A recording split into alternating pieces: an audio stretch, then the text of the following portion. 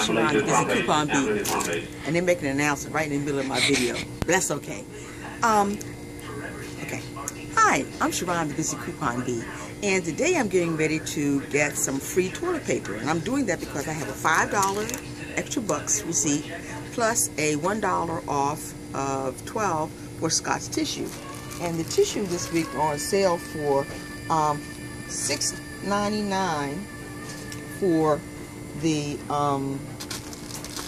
big roll of Scott's, 18 to 36, $6.99, and $6.99 for the Scott's 1000. And what I'm doing is I want to compare which one's the better buy.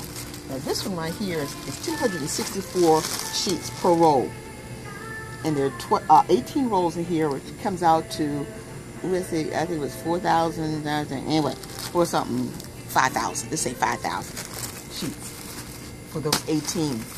And on this one, each roll has 1,000. So that means there's 12,000 sheets of toilet paper on here.